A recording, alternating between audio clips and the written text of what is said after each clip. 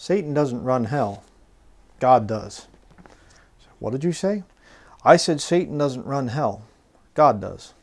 I'm going to show you from the scriptures today that that is in fact the reality. Now I'm sure a lot of people have seen these pictures and things of the devil. He's sitting down there and he's on this throne and there's flames everywhere around him.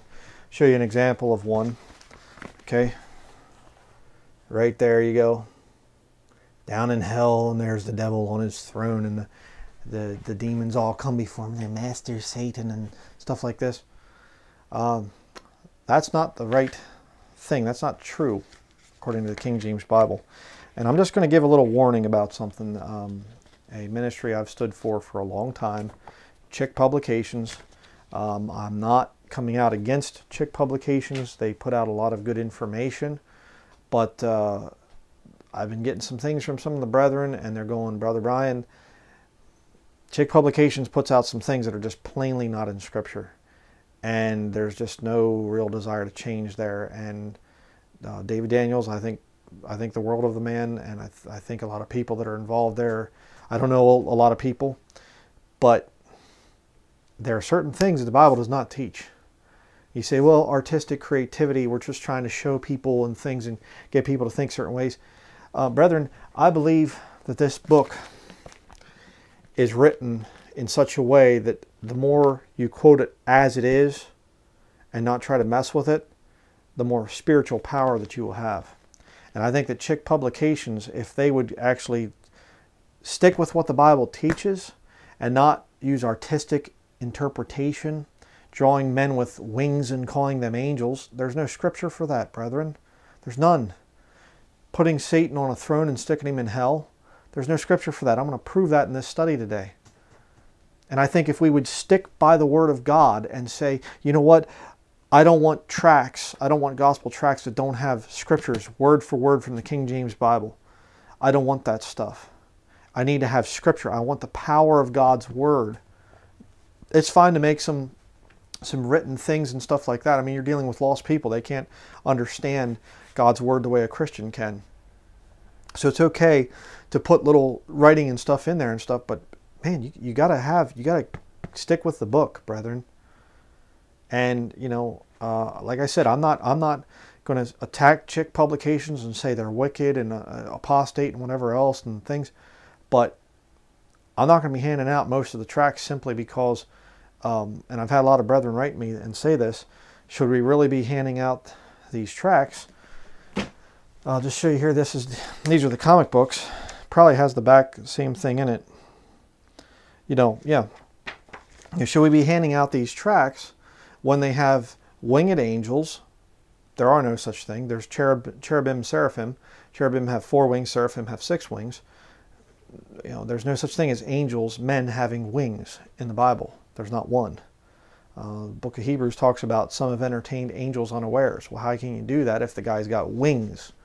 Okay, that's ridiculous. They also came out with a tract years ago where Jesus Christ was a black man, so as not to offend the black people. Well, I'm a German, okay? Should I have a tract where Jesus is a German? No, my Savior's a Jew, all right? I'm not going to come out and say, well, I find that offensive, that I have to believe in a Jewish, Savior. You know, no, he's a Jew. And if you're black out there, your Savior is a Jew. And if you're Oriental or white or whatever other thing, whatever race you are, kindred you are, your Savior's a Jew. Don't change his identity. All right? And don't come out with tracts that have Satan sitting in hell on a throne. That's a lie. It's not true. It's not what the Bible teaches. We're going to be going through that today. But another thing that they have in the back, and again, I'm going to say this. This ministry, I'm going to tell the truth, even if it hurts. Just as simple as that. You have here in the back, the Bible says there's only one way to heaven. This is in the back of all the Chick tracts. You have it right there. And down here, number 3, it says, after you get saved and things, it says, number 3, be baptized, worship, fellowship, and serve with Christians in a church where Christ is preached and the Bible is the final authority. So they're telling people to go find a church building in the area. Now, you know, at one point in time that might have been true. I'll grant you. You go back to the 1950s or 1960s, most church buildings were still preaching the gospel correctly. They were still singing the old hymns. They still had standards and whatever. I've never been for, I'll say it this way. I was at one point in time for church buildings because I hadn't heard the arguments against them. But, the Bible, again, there are no church buildings in Scripture. There's many problems with that. I've done plenty of studies on that if you want to see more. But, I will freely confess that at one point in time, there would have been these church buildings and things like that. There were people had better standards, at least, than they do today. They'd never been right. God never told anybody to build a church building and invite saved and lost into it. That's far into Scripture. But there would have been a point in time when they would have been closer to the truth. So that might have been close to the truth way back when, but it's not anymore. Find a good Bible-believing church where, the Bible's the final authority. Not going to happen. I've heard horror stories from brethren out there.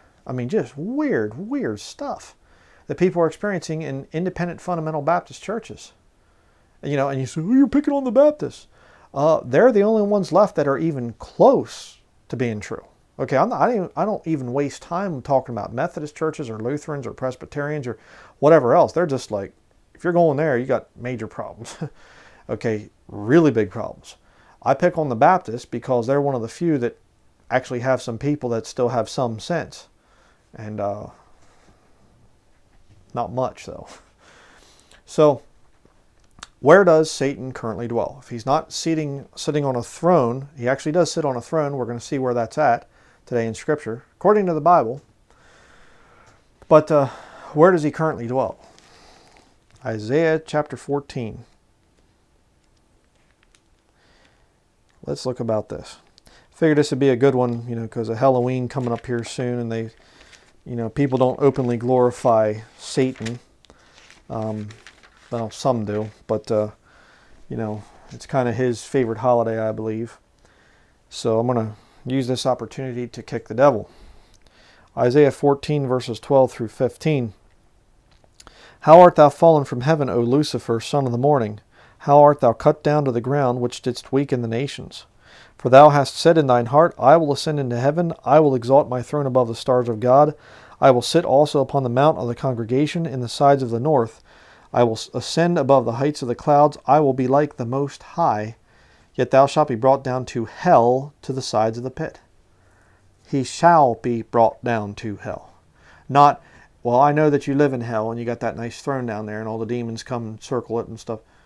No. This is a future thing that's going to happen.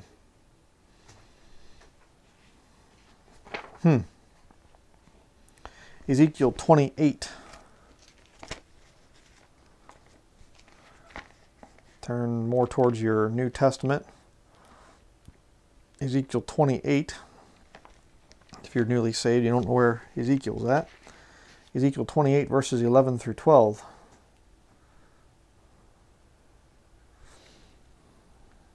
It says here, Son of man, take up a lamentation upon the king of Tyrus, and say unto him, Thus saith the Lord God, Thou sealest up the sum, full of wisdom and perfect in beauty. Thou hast been in Eden, the garden of God. Every precious stone was thy covering, the sardius, topaz, and the diamond, the beryl, the onyx, and the jasper, the sapphire, the emerald, and the carbuncle, and gold. The workmanship of thy tabrets and of thy pipes was prepared in thee in the day that thou wast created. Very interesting thing there. He's called the king of Tyrus. And I've heard people try to do commentary on this, and they'll say, well, it's obviously talking about an actual physical king in Tyrus. Okay, how's a physical king? Thou hast been in Eden, the garden of God. No. Whatever king of Tyrus that was around in Ezekiel's day, as far as like a king actually in that area, he couldn't be said of him that he's in Eden. Okay, in the Garden of Eden. The only characters that were in the Garden of Eden was God, Adam, Eve, and eventually the devil in Genesis chapter 3. So who's it talking about here? The devil. Called the king of Tyrus. What do kings sit on? Thrones. Did the king sit on a throne in hell? No. He sat on a throne on the earth. How about that? Luke chapter 4.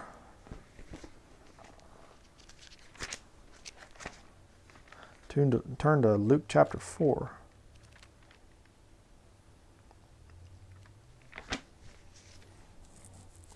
Luke chapter 4, verse 5. Actually, we'll start at verse 4. And Jesus answered him, saying, It is written, that man shall not live by bread alone, but by every word of God. You saw the last study on the thing of milk versus meat. I talked about bread, the Bible being likened to bread, compared to bread. There's the verse. Okay, verse 5, Luke chapter 4, verse 5. And the devil, taking him up into an high mountain, showed unto him all the kingdoms of the world in a moment of time. And the devil said unto him, All this power will I give thee, and the glory of them, for that is delivered unto me, and to whomsoever I will I give it. If thou therefore wilt worship me, all shall be thine. And Jesus answered and said unto him, Get thee behind me, Satan, for it is written, Thou shalt worship the Lord thy God, and him only shalt thou serve. Notice Jesus didn't say, Hey, that isn't true. You don't have power over the political kingdoms. That's not true at all. He just simply said, You worship God. Jesus is God.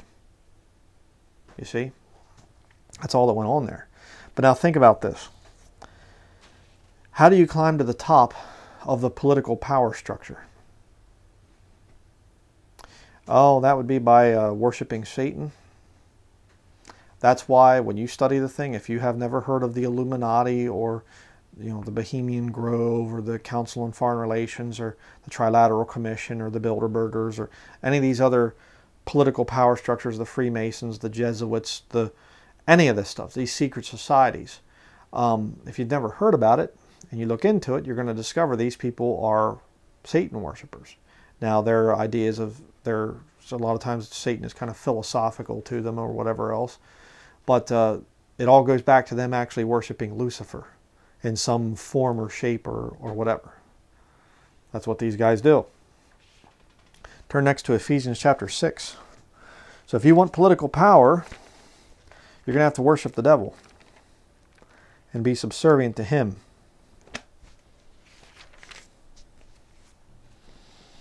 Ephesians chapter 6, verse 12. It says here, For we wrestle not against flesh and blood. You mean the king of Tyrus is not actually a flesh and blood type of a king? It's actually Satan. In other words, it's not, I should say he might have been flesh and blood, but it was the devil in him. And that's what I believe. The Bible talks about Satan entering into Judas Iscariot. I think that a lot of these world rulers and leaders and things like that, I think that the devil can possess them, and take over their body. I think that the Antichrist is going to be the ultimate example of that. But check this out, Ephesians 6, verse 12. For we wrestle not against flesh and blood, but against principalities, against powers, against the rulers of the darkness of this world, against spiritual wickedness in hell on a throne. Oh, I'm sorry, I read that wrong. It's a spiritual wickedness in high places.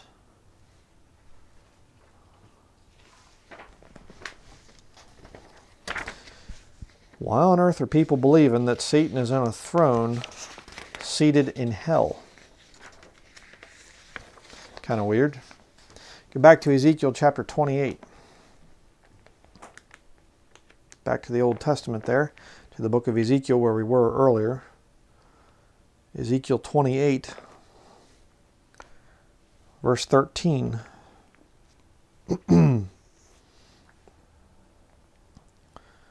Says here, Thou hast been in Eden, the garden of God. Obviously, talking about Satan. Every precious stone was thy covering, the sardius, topaz, and the diamond, the beryl, the onyx, and the jasper, the sapphire, the emerald, and the carbuncle, and gold. The workmanship of thy tabrets and of thy pipes was prepared in thee in the day that thou wast created. Kind of an interesting thing. Let's see if I have the book here. Scanning for my book. Can't see it right now. It's around here someplace. But kind of an interesting thing. I have the book on the Vatican. But I find it interesting that there's no mention of Jesus Christ ever wearing any kind of precious stones or gold or anything else when he was here on this earth. And yet his, Christ's representative, the Pope, the vicar of Christ, he adorns himself in all kinds of fancy gold and all these gemstones and everything else. Satan, as an anointed cherub here, we're going to read that in the next verse, verse 14. Satan is there and he's got all these precious stones and gold and everything else on. And he sits on the throne and rules over people like the Pope does. Strange, isn't it? Verse 14. Thou art the anointed cherub that covereth, and I have set thee so. Thou wast upon the holy mountain of God. Thou hast walked up and down in the midst of the stones of fire. Thou wast perfect in thy ways from the day that thou wast created, till iniquity was found in thee. God created him to be perfect. But he sinned. He messed up very badly. Let's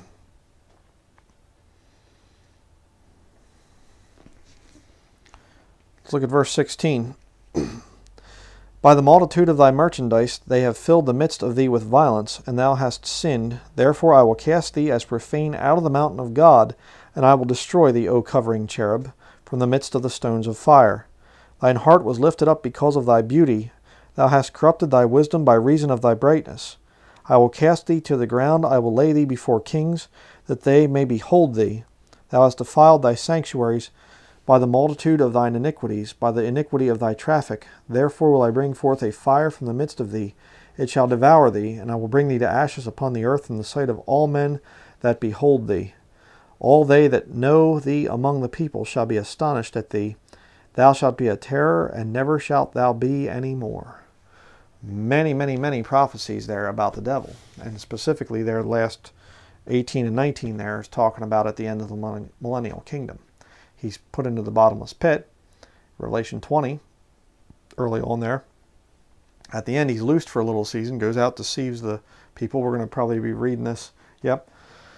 Again, I'm looking at these are old sermon notes here. I'm preaching audio when that was originally recorded years ago, and now it's going to be a video.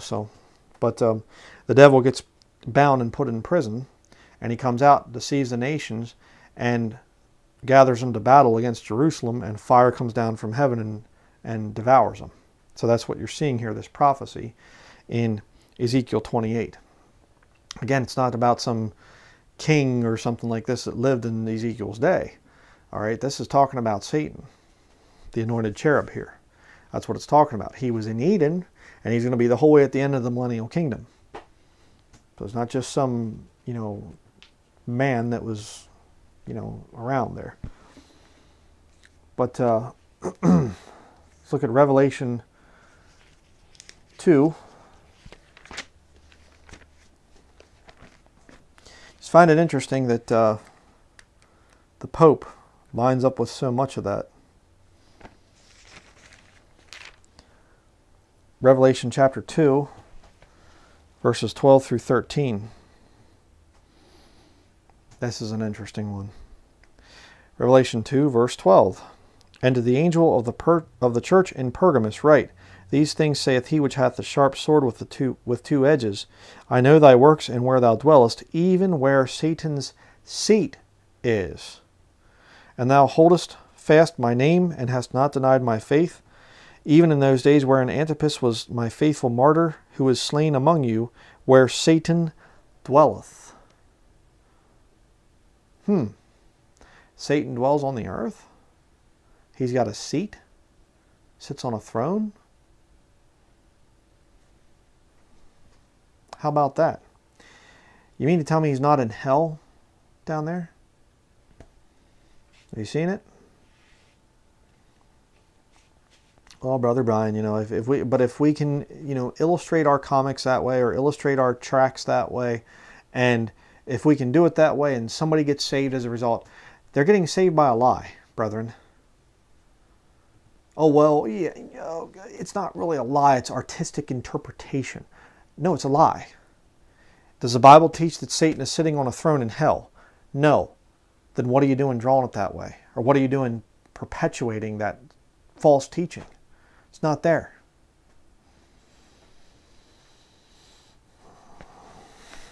Revelation 13.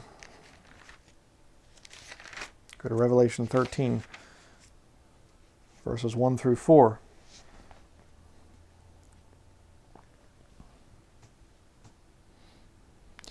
And I stood upon the sand of the sea, and saw a beast rise up out of the sea, having 7 heads and 10 horns, and upon his horns 10 crowns, and upon his heads the name of blasphemy. And the beast which I saw was like unto a leopard, and his feet were as the feet of a bear, and his mouth as the mouth of a lion. And the dragon gave him his power and his seat and great authority.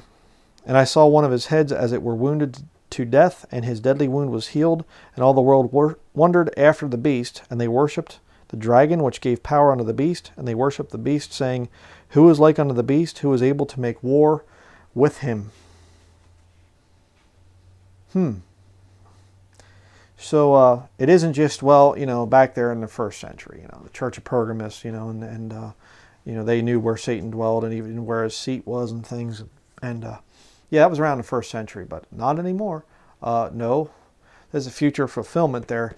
The devil gives him his seat. And by the way, it says he gave him his power and his seat. So don't say, well, the seat means just like the seat of government, the power of the government and things there. No, because it says power and seat and great authority. So you can't really have great authority over people until you're the guy sitting up there in the chair. And isn't it interesting that all political power structures will follow that exact same thing? They'll all have their throne, they'll all have their official guy sitting up there. But only one political ruler, and I do mean political ruler in this world, only one will sit there wearing gold and precious stones.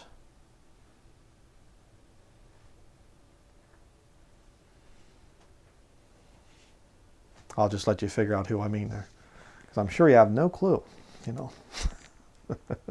Turn to Job. Back to the book of Job.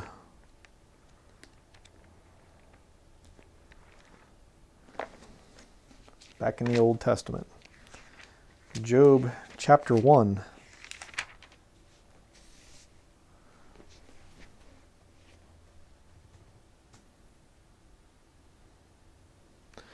Verses 6 through 7.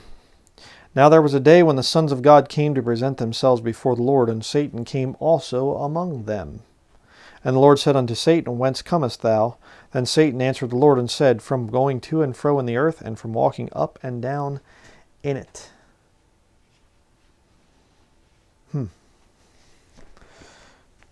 Job 2, 1 through 2. Again there was a day when the sons of God came to present themselves before the Lord, and Satan came also among them to present himself before the Lord. And the Lord said unto Satan, From whence comest thou? And Satan answered the Lord and said, From going to and fro in the earth, and from walking up and down in it.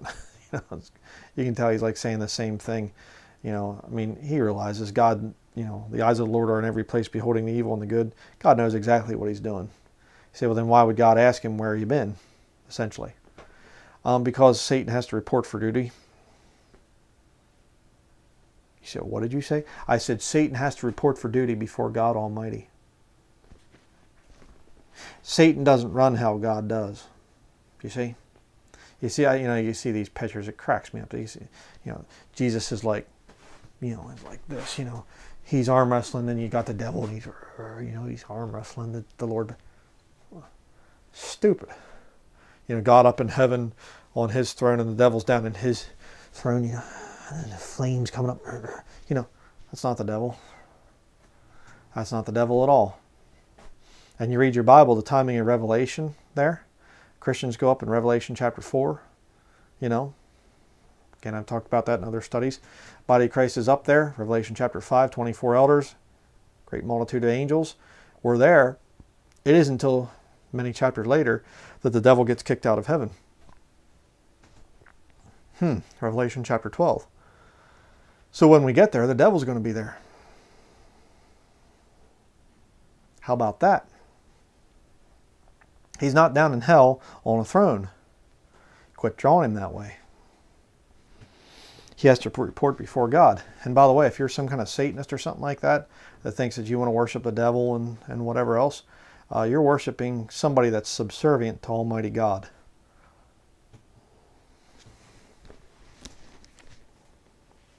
Kind of funny, actually. Revelation chapter 12. We're going to go there actually right now.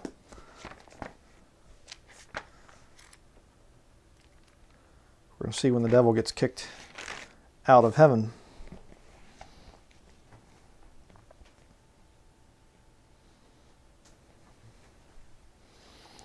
Revelation chapter 12, verse 7.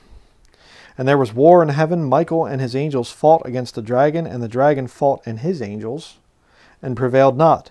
Neither was their place found any more in heaven. And the dragon was cast, the great dragon was cast out, that old serpent called the devil and Satan. No confusion over who this is. Which deceiveth the whole world. He was cast out into the earth, and his angels were cast out with him. Okay, now you say, well, I thought he was on the earth. I thought his throne is on the earth and everything else. Sure, but you see, he goes between the two. Lord says, hey, Satan, from whence comest thou? Going to and fro on the earth and walking up and down in it. You see? So he's down here on the earth, over at the Vatican and things like this is where I believe his throne is. And he's here on the earth. And, he's called the King of Tyrus at one point in time, so I don't think it's any stretch of the imagination at all, that he gets called up to, heaven and has to go up there and report for duty, and he walks in, they walk in before the Lord, all the sons of God there, the angels, in the book of Job, chapters 1 and 2, you read about that.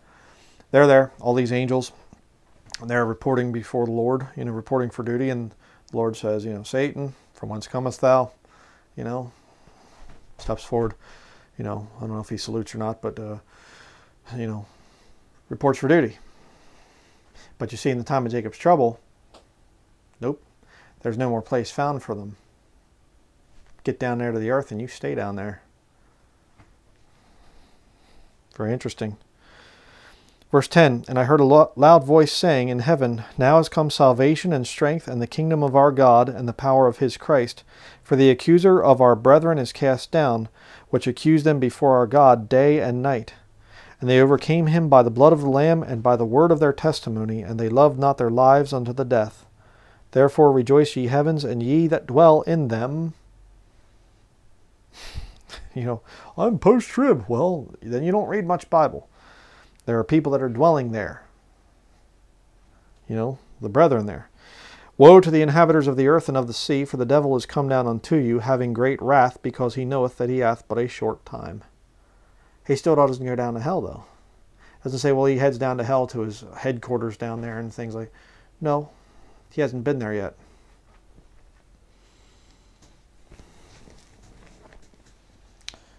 Revelation chapter 20.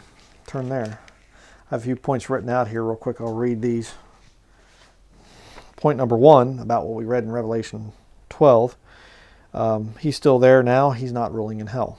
Very true. Number 2, Satan will be there when we are caught up before the time of Jacob's trouble. Yep, absolutely. Now, I can't prove this. Point number 3, I have here, I can't prove this, but maybe the Lord will force Satan to witness, be a witness there at the judgment seat of Christ. Accuser of our brethren. And so your works are tried there in the fire. What you've done for your flesh, wood, hay, stubble, that gets burned up. What you've done for the Lord, gold, silver, precious stones. Again, I'm going to be doing a study on that. I did a big 2-part study on the judgment seat of Christ. I'll be doing a video on that in the future. But those things that you've done for the Lord, they make it through the fire, and those are your rewards. So maybe the devil's going to be there kind of as the prosecuting attorney. I don't know. Interesting theory. Number 4, Satan had to behave before, because he was required to report to God. But number 5 here, my 5th point on Revelation chapter 12, in the last part of the time of Jacob's trouble, Satan is no longer going to need to report. That's a sobering thought, isn't it? Again, the body of Christ is down there on the earth, and the Lord's just kicking Satan down, and somebody's up in heaven, saying, hey, the accuser of the brethren is cast down. the brethren aren't in heaven, but they're the people that are in heaven. Them that are in heaven are cheering because the accuser of the brethren is cast down. Post-tribism is stupid beyond belief. But Revelation chapter 20, verses 1 through 3. It says here, "And I saw an angel come down from heaven, having the key of the bottomless pit and a great chain in his hand. And he laid hold on the dragon, that old serpent, which is the devil and Satan, and bound him 1,000 years, and cast him into the bottomless pit, and shut him up, and set a seal upon him, that he should deceive the nations no more, till the 1,000 years should be fulfilled. And after that he must be loosed a little season." That's going to be fun to watch, you know. Here's the devil, and he's slinking around you. He's trying to get out of there. And I believe in context, you know, you read about the marriage that happens down on the earth. And, you know, this stranger comes in and he doesn't have on a wedding garment. And the Lord's like, bind him hand and foot and cast him into outer darkness. I believe that that's the devil. Tries to come into the marriage supper, you know, the wedding reception essentially. And the Lord's like, get him, bring him here, down you go. Can be pretty good. Look at verse 7 through 10 in Revelation 20. "And when the 1,000 years are expired, Satan shall be loosed out of his prison, and shall go out to deceive the nations which are in the four quarters of the earth, Gog and Magog, to gather them together to battle, the number of whom is as the sand of the sea. And they went up on the breadth of the earth, and compassed the camp of the saints about, and the beloved city, Jerusalem." And you can read about that in Matthew chapter 5, the city of the great king. Jerusalem is the city of the great king. "And fire came down from God out of heaven and devoured them. And the devil that deceived them was cast into the lake of fire and brimstone, where the beast and the false prophet are, and shall be tormented day and night forever and ever." Absolutely justified. Can't wait to see that happen. But you see, this is the first mention of the devil being cast into hell. The very first time. He's not on a throne in hell, brethren. That's a lie. It's not true. And when he gets cast into hell, he's going to be just like anybody else down there. No more important, you know. Nobody's going to be down there, you know, weeping and wailing, gnashing of teeth. I think it's going to be, you know, called the lake of fire in eternity there. And, you know, I think it's going to be like they're kind of swimming, trying to, like, you're perpetually drowning, you know, trying to keep your head above this, you know, surface. And it's just flames and burning. It's, you know, horrifying. Just absolutely horrifying.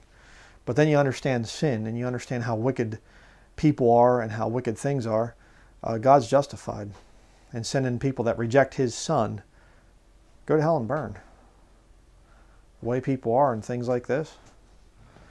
It's bad. But it's not going to be like anybody's going to be down there and they'll be, you know, just screaming and weeping and wailing, and all of a sudden the devil bumps into them and they go, "Oh, I can't believe it's you. Oh, the devil. You know, it's an honor to meet you, sir. You're really something. You know, you lived thousands of years and you deceived all them people and everything." He's just going to be another cursed, wicked, you know, devil down there. So, verse 11 through 15, Revelation 20. "And I saw a great white throne, and him that sat on it, from whose face the earth and the heaven fled away, and there was found no place for them." Great white throne. So the one that sits on the throne last is the Lord. "And I saw the dead, small and great, stand before God, and the books were opened, and another book was opened, which is the book of life.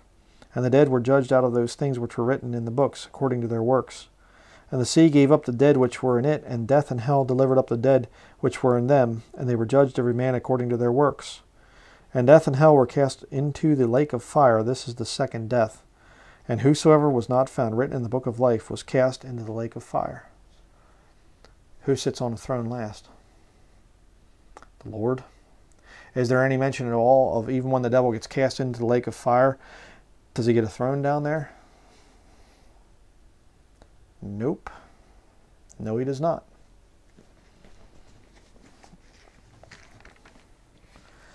Turn to Matthew chapter 25.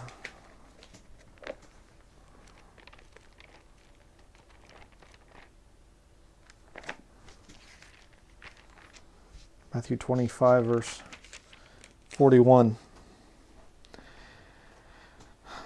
So the judgment of the nations here. Then shall he say also unto them on the left hand, Depart from me, ye cursed, into everlasting fire, prepared for the devil and his angels. Hell was created for Satan. And you understand how wicked this world is and how the horrible, horrible things that have happened in this world. And understand that Satan is the one who's behind the whole thing. Yeah, eternal burning, eternal torment is a very just punishment for the devil. Anybody rejects this sacrifice of Jesus Christ on the cross, they're going to go there too. Just as simple as that.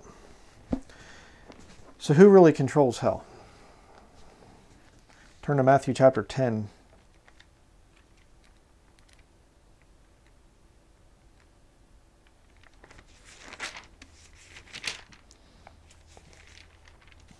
Matthew chapter 10, verse 28. And fear not them which kill the body, but are not able to kill the soul, but rather fear him which is able to destroy both soul and body in hell. Who's that talking about? God. God controls hell, not Satan. Matthew chapter 5.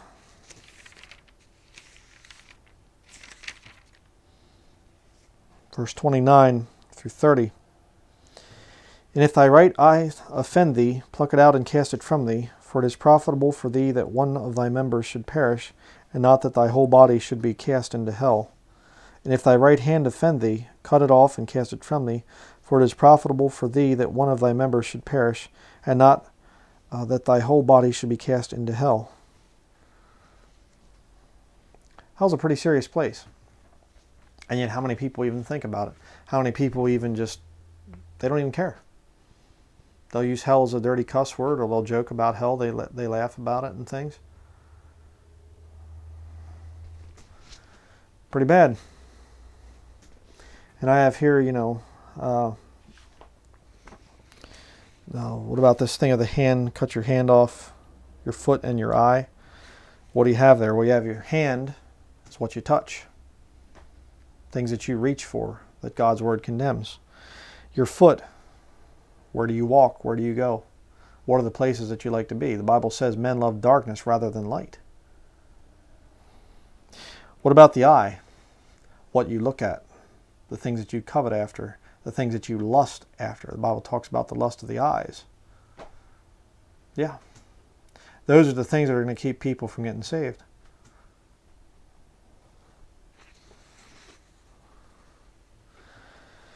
Second Corinthians chapter 5, verse 11, first part of it says, Knowing therefore the terror of the Lord, we persuade men.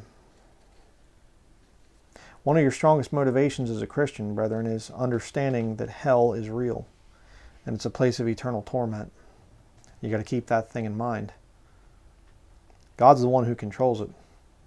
It's not the devil. It's not some, somebody, all these people and stuff. Oh, hell's going to be such a cool party and everything else. It's a horrible place. It's a frightening place. It's a great motivating factor, when you get a little bit scared of handing out a tract or putting a tract someplace or whatever else. Remember that thing, that gospel tract, could turn somebody away from hell. Could turn them to Jesus Christ. Just make sure that your gospel tracts don't have pictures of winged angels or Satan on a throne in hell. Make sure that you have a powerful gospel tract. Hebrews chapter 10.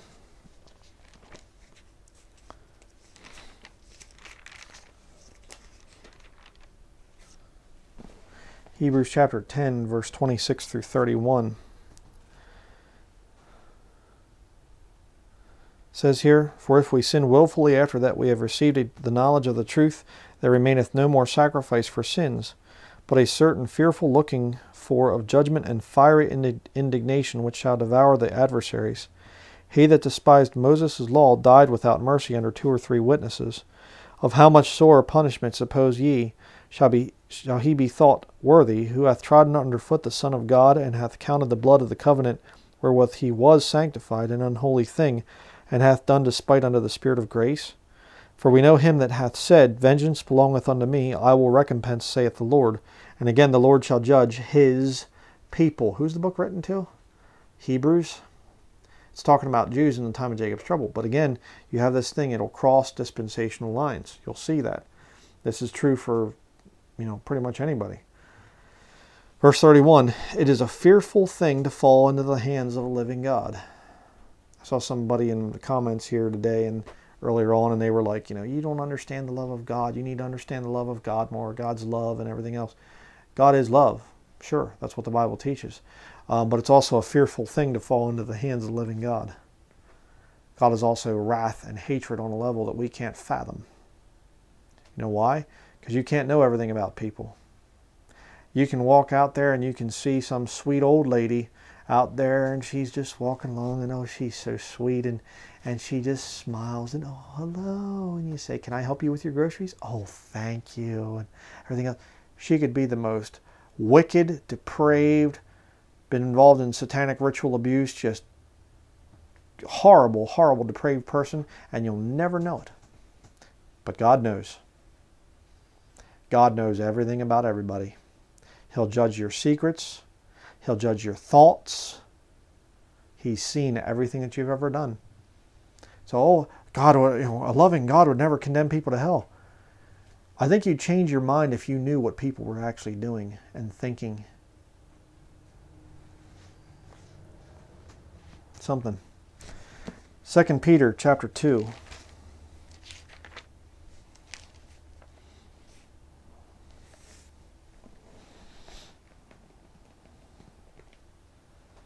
Second Peter chapter 2, verses 4 through 9.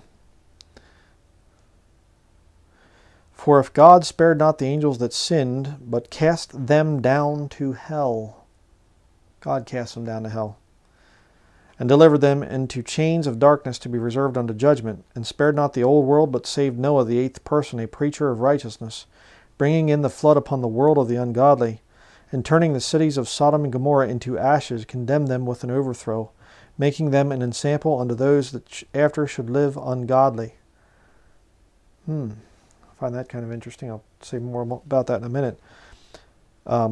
Verse 7, and delivered just Lot, vexed with the filthy conversation of the wicked, for that righteous man dwelling among them, in seeing and hearing, vexed his righteous soul from day to day with their unlawful deeds. The Lord knoweth how to deliver the godly out of temptations, and to reserve the unjust unto the day of judgment to be punished. God controls hell, and he sends people down there that are wicked. I find it very interesting, all these fires out there in California right now. I think they've got most of them contained. The real bad ones have just swept through this neighborhood and just torching everything. People are like saying, see videos of people driving through when it was burning and stuff, and it's just flames everywhere and smoke, and people are gagging and coughing, and they're like barely had time to get out. That's nothing compared to hell. You better get saved. Better think about that. Revelation 14. Revelation chapter 14, verses 9 through 11. And the third angel followed them, saying with a loud voice, If any man worship the beast in his image, and receive his mark in his forehead or in his hand, the same shall drink of the wine of the wrath of God, which is poured out without mixture into the cup of his indignation, and he shall be tormented with fire and brimstone in the presence of the holy angels and in the presence of the Lamb. And the smoke of their torment ascendeth up forever and ever, and they have no rest day nor night, who worship the beast in his image, and whosoever receiveth the mark of his name. You tie that in with the book of Hebrews. The Hebrews there in the time of Jacob's trouble, there's they don't have eternal security like we do today. They're not sealed with the Holy Spirit of promise. If they make a profession of faith and then later on get messed up, worship the beast and take the mark, worship the beast in his image and take the mark, say it that way, they go to hell and they burn forever and ever and ever. It's going to be a terrible, terrible, terrible time, to be alive in that time there. So, I think we can clearly see this teaching, this drawing of the devil sitting on some kind of throne in the flames and all this other stuff, and he's ruling hell and God rules heaven. It's unscriptural. And brethren, we can't twist the scriptures and or I shouldn't say necessarily twist the scriptures. We can't put out information that's not firmly grounded on the scriptures and expect God to bless it. That's why I find, I've been sent a lot of tracts. I've bought a lot of different gospel tracts over the years and things. And, I'll show these once again. I did a whole video on the thing of different types of tracts. And,